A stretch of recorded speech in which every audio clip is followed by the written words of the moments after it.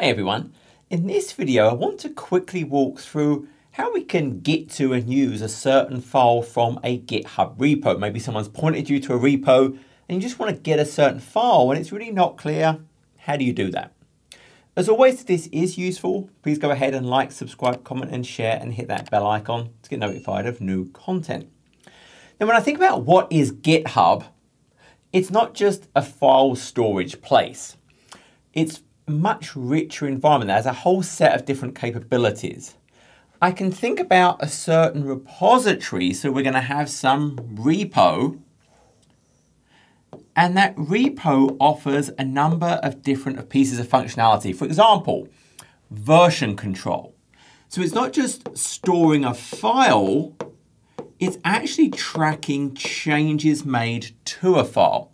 If I jump over, for example, and go ahead and look at a certain repository. So in this case, I'll go and look at my random stuff repo. And within here, I can just pick a certain folder. And you can see here, I've got a file. Well, sure, I can see the content of the file here. But one of the things GitHub does is you'll notice I have this option for history. And as the person who's developing, contributing to this, I say, hey, I have a certain version I want to keep. I can perform a commit. So I can go and look at previous versions in time. I can see comments. I can see when it happened. And I can see, well, all of the changes that actually occurred on a particular version. So a big reason people use GitHub is, hey, I'm developing something and I want to be able to track as I make changes to it. I may want to be able to go back to a previous point in time. And I don't just have to think about this single line of time where I do these various commits as I have some changes.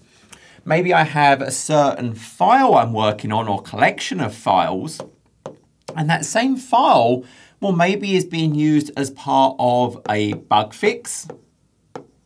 Maybe it's being used as part of kind of a new release, a V2. And what we can do is we can create branches and say, hey, the bug fix branch, well, the bug fix branch has its own kind of version of that file where I could go and make changes to that just as part of the bug fix. Meanwhile, the V2 version of the file can have a completely different set of changes being made to it. And at a certain point along the timeline, I could bring them together. I could actually bring in and perform a merge where I can have the sum of all of those changes. So it's really useful when I have maybe different streams of work going on. The same thing happens if I have multiple people working on a project together. Hey, they're each working on maybe their own changes, and we continuously integrate those changes in together to find maybe any conflicts very, very quickly. And that's actually a key point. You have this repo, but if I'm someone working on my PC, I actually have a complete copy of that repo on my local machine. So if I was offline in any way, I can still work on any file I want. And then we can do things like a push and a pull to synchronize those together. I can have DevOps and pipelines to deploy as I make these changes. And all of this is a really long way of saying it's not just storing files. It has a rich set of capabilities that's really useful as I'm developing some projects. And it doesn't have to be code. It could be a script I'm writing. It could be even some kind of document that I just want to version control and track. So it lets me contribute and collaborate with other people, which is a key reason we have this. But hey, I just want to grab a file from a GitHub. I don't care about any of this. So what can I do? Maybe I only care about the current point in time and I want to grab the file. Well, there's a number of different options to do this. As we just kind of store, when I look at a repo, there might be a README file as part of that. Then I can actually see the code. If I just care about a file, maybe just a couple of files, one of the things I can do is, depending on the type of the file, I can select it. Now you might say, well, I could try and select this and then copy it, but that's kind of painful. But if I go to here and click the raw button, what we're going to see that does is if we actually think about the URL, coming to kind of github.com, what's going to happen is it's going to go to a raw.githubusercontent.com, and then the same, hey, the repo, the master branch, the folder and the file, but now it's just the content. And at this point, I could just right click and do a save as. So that makes it easy for me to get to that file. Now, what about if it's not a text file? Well, if it's not a text file, so let's jump out of this for a second, and we'll go and look at some of my whiteboards. So these are PNG, these are image files. So if I select one of these, well, it might actually show me this is what the content looks like, but instead of giving me a raw button, it actually gives me a nice little download button. So from here, I could just go ahead and download the file. So now I have this SVG file. It's available to me. So now, once again, I could right click and do save as. So it's giving me easy ways to get to the actual content. Additionally, what I may see, let's actually go and look at a different repo. Let's look at my DevOps masterclass, for example. What you might see is the person who kind of looks after the maintainer of the repository, they may create releases. So if there's a release at a certain major milestone in the project, they went ahead and said, hey, I want to make this complete repository available as a release. And so a release lets me just download it all as a zip or a tar file. So that would give me everything in the repository. Now, even if there is not a release available to me, if I'm just looking at the top level folder, if I go to code, you'll actually notice there is a download zip option. So it will take the current content of the repository and make it available as a zip file for me.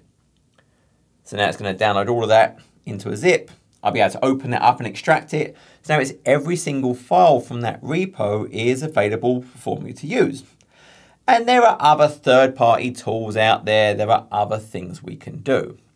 So all of these things are taking a current point in time view of the repo, which might be all you want. But imagine there's a repository that has some things you care about, but you care about it long term. So as it gets new features, well, I'd like to be able to easily stay up to date with that.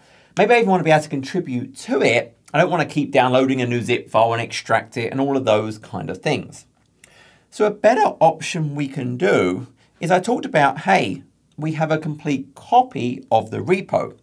That is, complete copy of the repo is actually something we call a clone. So what we can do is for a repository, we can create a local clone of that. And then at any time in the future, we can actually kind of do a fetch and merge the changes into our local clone. Or we can just do a pull and bring all those things together. So let's have a look how that would work. So once again, if we go and look at our repo, one of the key things we see here is it actually has this, well, there's a path. It's giving me this full path to this repository. And I can just say, hey, I want to actually go ahead and copy this to my clipboard. Now, once I've done that copy, I need Git locally on my machine. Git is the client that is actually powering all of this version control, the branch features. GitHub is just kind of a server version to help me work with those projects. So what I can do is I can go to git-scm, and in here I can go to downloads and download a version of Git for my machine. Once I've installed it, I now have Git locally available. So the next thing I would now do is just from a command window, I can be in a folder and I just want to create a clone. Now I don't need to do anything more than if I just look currently, I've just got a couple of files in there. If I do git clone and then paste that name that it had, remember all I've done is in here, the bit I cared about is this. So I was just taking this and I was doing that, hey, copy to clipboard. So if I just execute, it's cloning it into my local folder. Now if I do a dir, I actually have, hey, I have the folder, create a folder of the name of the repo. And if I go into that, I have the full content available to me. And now at any time in the future, if I wanted to update it, I can just type within that folder, git pull. And that will go and look for any changes with a git fetch and then merge them into what I'm currently looking at. What it's actually done is it has kept a reference to its upstream origin, which is the GitHub repo. And so that's kind of the better way to do that. Now I can use tools. I showed you VSCode before, and this is kind of open on the random stuff, but I could absolutely now just go and open that folder that I just created. So if I go into that and select it, I can say, yes, I'm going to trust this. And now I have that full view of everything that's going on. And I still have those source control. From here, I could go and do that same thing. I could go and do a pull, or I could just do sync. It has option to all of the history. So I can still see all of the different history things that are going on through the VS Code. The only thing I have to do once I install VS Code is if I view my command palette, I have to go to my preferences. I want my open settings JSON. And I just have to tell it where the Git executable is. So the only thing you really care about is this line right here, git.path, and you tell it where you put Git. Notice I've got double slashes that you have to put as part of the JSON file.